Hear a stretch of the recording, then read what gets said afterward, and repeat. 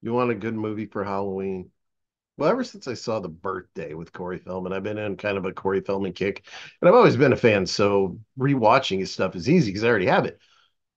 In 1985, he made a movie here in the U.S. It was straight to video. I believe it was Apex, who aren't exactly back then were not known for the amazing horror movies they put out, in my opinion. Well, he made a movie called Voodoo.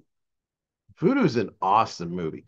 See, what people don't realize is there's stages of Corey Feldman. There's the stage that a lot of people my age we know him because you had the Goonies, the Gremlins. I really don't know which one came first. I like Gremlins better to be honest with you.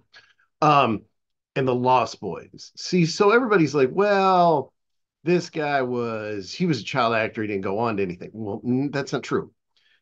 Goonies, Gremlins. I mean, all the commercials he did.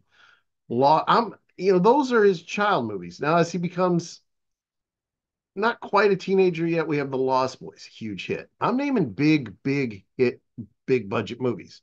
And then we have License to Drive. We have Dream a Little Dream. And then we have The Burbs. Now he has transcended child actor, teenage actor. Now he's actor. And a lot of times, and everybody's like, well, he didn't continue acting. Well, he did. A lot of films at the time were straight to video movies, but let's keep in mind these are still movies. Rock and Roll High School Forever, Voodoo, the one I'm going to talk about, Meatballs for, Busted. Wow, what's that other one where he's looking for a car with the dude from Gremlins? I forget the name. Edge of Honor, which is an amazing movie that anybody should check out. All these really good movies. And here's what I believe happened. He's making all these straight to video movies, and you're getting paid. There's a lot of people that started out as child actors that are changing tires or working at fucking Sears Roebuck. He kept acting. But then he made the one that really brought me back into really liking movies again was The Birthday, and that didn't get a theatrical release. It didn't, so he was at that time, I think. I can't speak for him, fuck this. I'm gonna concentrate on music and all that. I would have personally, because there was still a lot of things I think holding back the release of The Birthday, which I won't get into here. Watch the birthday review for that. But I'm here to talk about Voodoo. Voodoo, before I continue any further, let's just take a look and let's watch the trailer.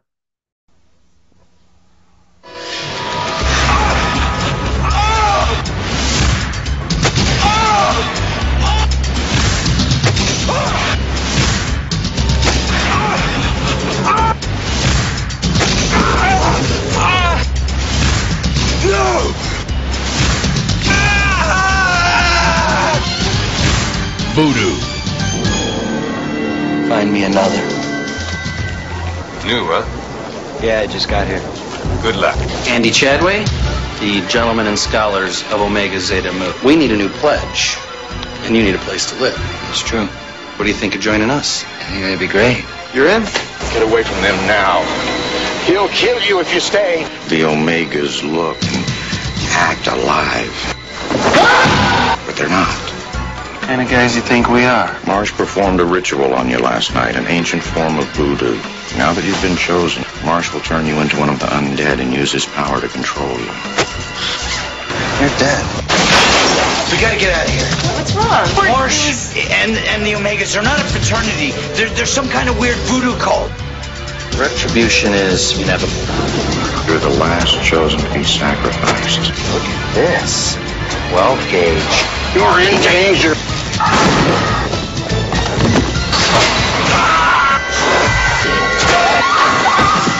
In a few hours, you'll be dead. Voodoo. Corey Feldman. Sarah Douglas. Jack Nance. You don't know what you're up against. Voodoo.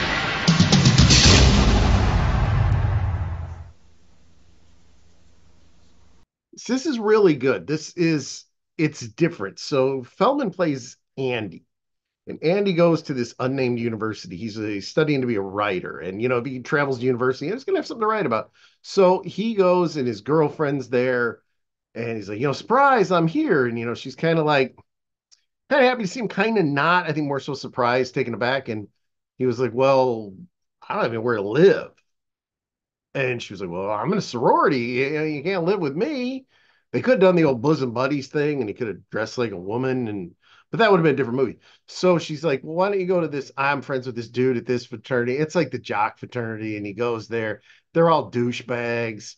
He leaves, and as he's leaving, there's this dude just standing out there chilling. He's having a cig. And he says, why don't you come back to my fraternity? Let's take the goat that these guys stole. Let's go back to my fraternity and we're gonna do some things. So he goes back, it's like six guys, and he says, hey, listen, one of our guys, because in the beginning of the movie, you see this guy die because he's getting doop, doop, doop, to the voodoo doll. And the guy's like, listen, we lost one of our members. You don't know. I've just spoiled the connection. I think you can't figure it out. And he's like, listen, you need a place to stay. We need another guy to keep our charter. You want to be a member? And Feldman's like, yeah, sure. I'll be a member. So the guy's like, cool. I'm gonna have you go steal a body. So they steal a body. Your typical, well, I guess not typical, but it's your fraternity initiation prank. Well, that's all Feldman thinks it is. That's all I would think it is. And I think that's what I liked about this film is the character that he's playing. He really thinks, yeah, ho hum, this is just a fraternity. And it's this dude, this crazy old man running around campus. And he's like, you gotta get away. You're still alive. He's pulling his shirt. He's like, you don't have the mark and all that. And Feldman just thinks some loon. Well, now we go to this scene where the guy, and it's kind of weird. Like, I can't really reenact it. I can reenact it with Bruce Lee. And he's like, hey, this is, I don't know, Biff at the cool fraternity. And he picks up his shotgun and he goes, doo, doo, doo, and he walks down the hall and doop, doop, doop, and he kills this guy and he goes down the hall, boop, boop, boop, it goes, well, that's really happening. Now, Feldman, the old guy, is giving him this powder. He says, put this in the drink of one of these voodoo zombie guys and it'll it's gonna fuck him up and gonna kill him and everything. So now Feldman's like, okay, this guy's not insane. So the old guy saves Feldman from being what the cult is doing is they're killing these people to bring them back as zombies. I don't know what the end game is. The end game is immortality for the main guy. For what the other people, I'm not really sure. But the old guy, it turns out that his son was part of this guy's fraternity. The guy was from like different campuses to collect, undead voodoo zombie slaves. And his son was one of them. He wants to stop him. He's got the juju that can stop him, and he needs Feldman's help. I'm not going to go any more. Of course, Corey Feldman saves the day. It's a horror movie, but it's a good horror movie. Now, really think about what I explained to you. In in the time that this came out, we had not yet been introduced to. We were still slasher haven. We said all slasher. So it was a horror movie. Here's what was going to happen in the 90s. It was a horror movie. It's a slasher. That's what it was. It was slasher, demon, slasher, demon, slasher, demon. Then the ring hits. So then you have ghosts, ring grudge 2, ring grudge 2. You have all this. Now the paranormal garbage hits. So now you have Blair Witch. So now you have ghost, demon, ghost. Everything follows a pattern.